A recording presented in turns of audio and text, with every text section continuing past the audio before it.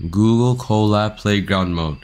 Okay, before starting, I would like to clarify that the code in this Jupyter Notebook file is shared with you as a read-only file. So if you want to have some changes in this code on your own, then you would need to use the Playground feature in Google Colab. When you open the File menu, click on Open in Playground Mode. Google Colab will open a temporary editable copy of the same notebook for you in a new window for your own usage. Playground mode is mainly made for two cases. First one, when you have some trials on your code and you don't want to change your original code or file.